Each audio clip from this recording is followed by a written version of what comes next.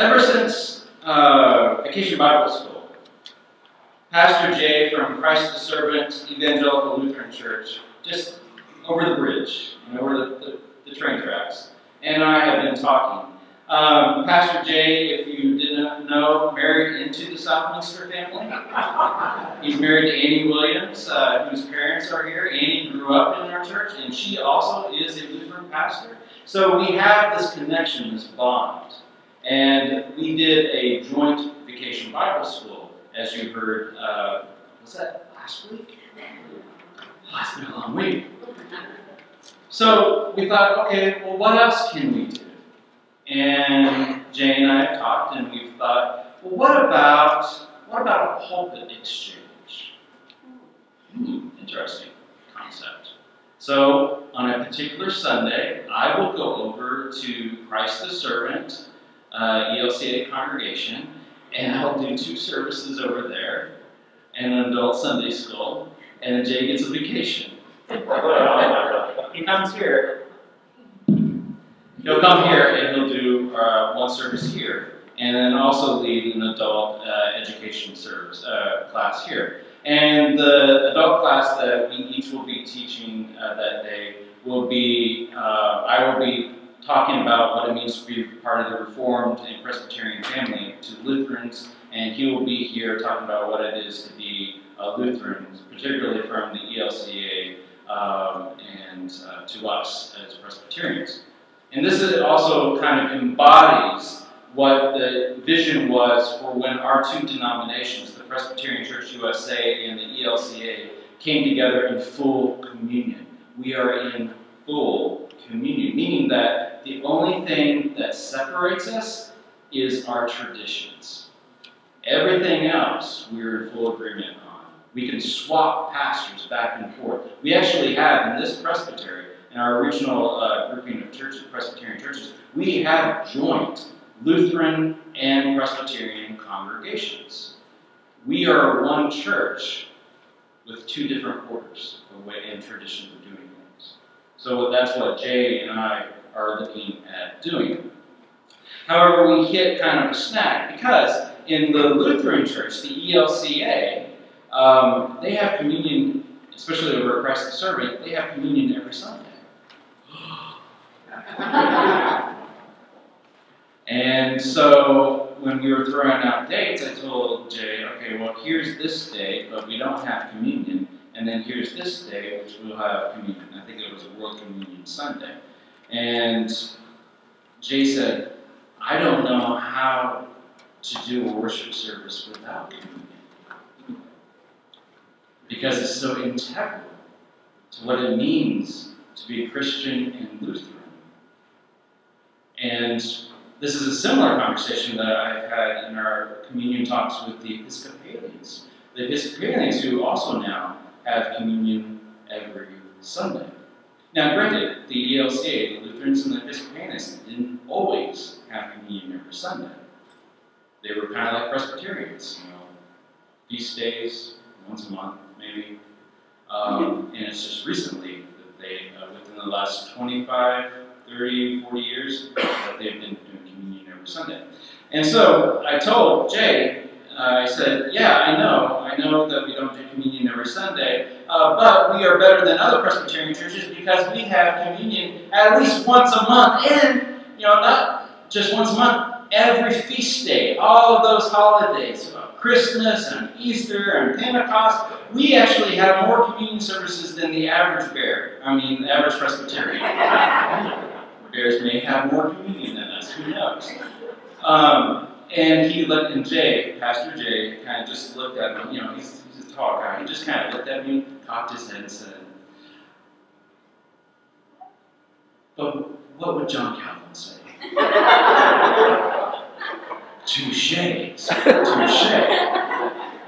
Because John Calvin, I was surprised that you knew who John Calvin was. Now, John Calvin, the founder of our tradition, our Presbyterian Reformed tradition, was a radical. During his time, the church, the Roman Catholic Church, didn't have communion every Sunday. It was kind of a rare thing to happen also. And when it happened, it was only the people were given bread only and not the cup. And Calvin, in digging in and reading about the church history and looking at the practices of the church, of the early church, of the apostles, and wherever they went, he said that whenever Christians came together, assembled together, be it privately or in the catacombs when they were persecuted, no matter when, whenever Christians came together, they sang, they prayed, they read Scripture and taught Scripture, and they celebrated Holy Communion. So in John Calvin's eyes, he thought that every Sunday, every Lord's Day, every Sunday, that day when Christians gather together to celebrate the resurrection of our Lord Jesus Christ, there should be communion also celebrated. The communion of the faithful, the communion with Christ, with thanksgiving and great gratitude. But as I said, Calvin was kind of a radical. So when he was in Geneva, and he proposed this to the elders of the church, to the elders of the city, they all said, "What? You got me mad. We only have taken communion once a year. This is too radical. Every Sunday, John? I don't know." So, John Calvin, being the sly dog that he was, said, "All right, since I am the senior pastor and minister of the churches of Switzerland and Geneva, this canton, I will figure out how we can have communion every Sunday." And so it was said that no matter where in Geneva, at least one church was celebrating communion that Sunday. So, if you were somebody like John Calvin that believed that whenever Christians came together, it was appropriate, in fact, efficacious and necessary that we celebrate communion, you could go from one church to another in the city of Geneva and have communion every Sunday. That's how John Calvin got around it. Now, we get to the next person in our tradition, John Knox. John Knox, which is the reformer for the Church of Scotland, the mother church of the Presbyterian Church USA. When John Calvin went and sat at the feet of John Calvin, John Knox sat at the feet of John Calvin. There's so many Johns. He brought back to Scotland also this concept. We need to be celebrating communion every Sunday. Because that is the practice of the ancient church. That is the practice of the apostles. That is how we are called to be a community. Because we believe that the sacrament is efficacious. It is integral to the Lord's Day. However, one of the things that the elders of the church had to do before admitting anybody to communion was to go and take the confession of the members of the church. Oh, elders out there, can you imagine going house to house before communion and listen to the confessions of the members of the church? How long would that take? That would take a long time in modern time. I mean, it would take maybe a couple weeks to make sure we got schedules aligned. But in Scotland, imagine Scotland, you're up there in the Highlands. You're up there and people are in these little farms way off. And so it took forever of congregations of thousands for the elders of the church to go and listen to the confessions of the members. So that the members could get their little token. It was like a little coin, and which they had to present before they were able to take communion. Because that was proof that an elder had come and heard your confession. So, it became the practice in the Church of Scotland that communion was celebrated quarterly, every 3 months, because that's how long it took for the elders of the church to go out and hear the confessions of the members of the church. So that is the practice that came over to the United States.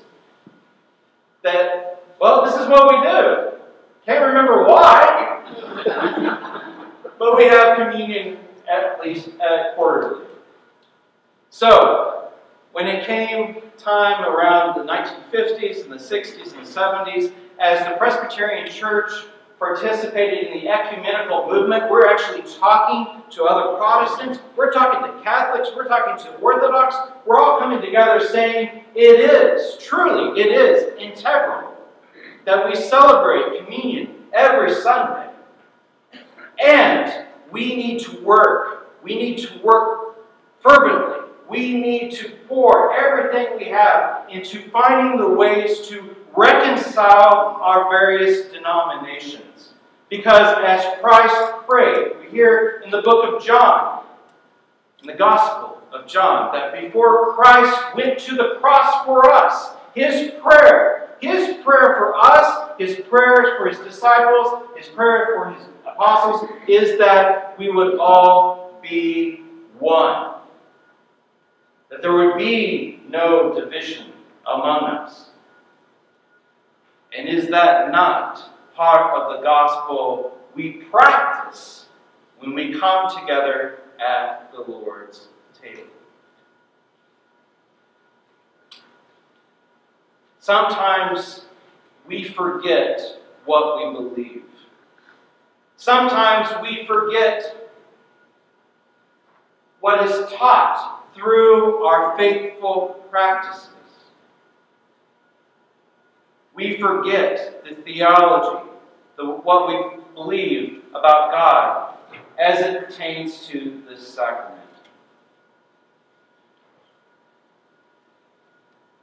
I have heard over the years, especially when we're in dialogue trying to get towards a full communion with another denomination like the Lutherans, Episcopalians, Moravians, Reformed Church, that we are always talking about our practices at the table. And when we start talking about communion every Sunday, our book of order, the order of our church says it is appropriate and essential for us to practice communion every Sunday. So the question is, our brothers and sisters of other denominations are doing it. Why aren't we? There's nothing in our theology. There's nothing in our book of order. There is nothing in our confessions. In fact, our order and our confessions say we should be. Why aren't we? Which leads to another interesting question. If we do profess what this table represents and means, that when we gather at the Lord's table, by the work of the Holy Spirit, we are lifted up and in the presence of Christ, who is the host. And when we eat this bread and drink this cup, proclaiming the life, death, and resurrection of Christ until He comes again, and by the Holy Spirit, we are united with Christ and with each other, and that we are empowered by the Holy Spirit to be a body of reconciliation in this world. Why aren't we doing it every Sunday?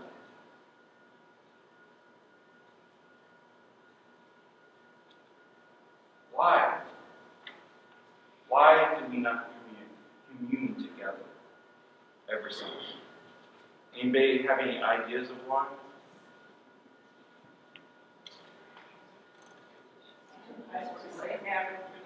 Habit tradition. Yeah, that's actually, like I said, when our ancestors came from Scotland and started the church here in the Americas, they had communion quarterly because they also carried on the practice of going and listening to the confessions of each and every one of the members and giving them a lovely little token, which he had to present at communion. Do we do that anymore? No. We have a prayer, confession, and service now. We don't have tokens. It is a free and open table to anybody and everybody. There is anybody that wants to come to the table is welcome at the table. Everybody is welcome at the table. What are some other reasons why we would not celebrate communion every Sunday? Time crunch. Oh, you know what? That's probably the biggest one. We have 1 hour to worship God. 1 hour only. And somehow within that hour, we got to figure out how we can commune with God through the sacrament. And everybody gets out in time. For the 3 big Packers, of course. Other reasons why we would not commune. We may take it for granted, not think of it as meaningful, and in the same way that the Lord's Prayer, I think, has sped up over the years, maybe we don't give as much thought to it. I think that is a perfect reason that sometimes, and that's one of the reasons why I'm preaching on this today, because, not only because of the conversation with Jay, I think the Holy Spirit is at work. That it is, if we do this every Sunday and it becomes rote, it's just like, something that we do. I mean, I've gone to Catholic Mass with my mother and watched people just zoom through the communion line and taking communion, and they're out the door in order to get to their cars before everybody leaves for brunch. Yeah, that's not what we want. We want to be spiritually illuminated by the sacrament, which means that it's 2 parts to that. One is for the congregation to come to communion with our hearts open, that this is not something that is done every Sunday. This is a moment in time, this specific moment, God is meeting me in this cup. So your heart has to be open to that spiritual mystery in receiving it. And if you do that, and I do that, then every feast day, every time when we commune together, then it will be a new experience, and we will be listening and hearing something new that the Lord is saying to us, not only through the word preached, but also the word incarnate within the sacrament. The other part is, of course, the leadership of the church. I have listened to some pastors that are at the table, and I thought, oh my gosh, you died. This is the joyful feast of our Lord. He rose from the dead.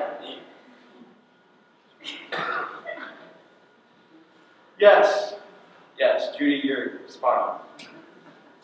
What was one other reason? Dale? Finding people to prepare the bread. Oh my gosh, yes. Yeah, oh my gosh. There's so much work that's done to set up the communion table. We've got to have somebody like Don Elliott to bake the bread so that the pastor can have some really good bread. And we also need people to set up and prepare the table, to do this holy act, this holy preparation to do that. And then we also need people to serve their brothers and sisters. It is a lot of work. But if Christ is here saying, my table is here, come feast with me, then perhaps it is like the feeding of the 5,000 in regard to workers and bread. Jesus says, come, let us feast. Let us feast joyfully. How many people would be bringing bread to Christ so that we could feast? How many of you would bring a loaf of bread to your Lord and Savior? How many of you would bring a bottle of wine, a good Merlot, to you guys? When you're invited to a party and it's a potluck, what do? You bring. Yeah, and that's what it means to be community. So even in the preparation, we are practicing our theology, our understanding of what it means to be a Christian community. That we are celebrating and we're bringing everything to the table. Not only the bread and the wine, but we're bringing our whole selves to celebrate. Because Jesus is alive. Jesus is here. Jesus gives himself to us. He is the living bread. He is the living bread, and when we participate in this feast, Jesus continues to live in each and every one of us. So, brothers and sisters, today is the day of the Lord. Today is the day that our Lord rose from the dead. Today is the day that Christ, the risen Christ, comes to the table. He's got his cup. He's got a loaf of bread. And he's saying, come, feast with me. Feast with me now. Feast with all of those that have come before you, the communion of saints. Feast with all of your brothers and sisters. throughout the whole world that are feasting at the table right now. Everybody is at the table. Come to the table. Come and celebrate and live forever in me. Come. And what do you all say?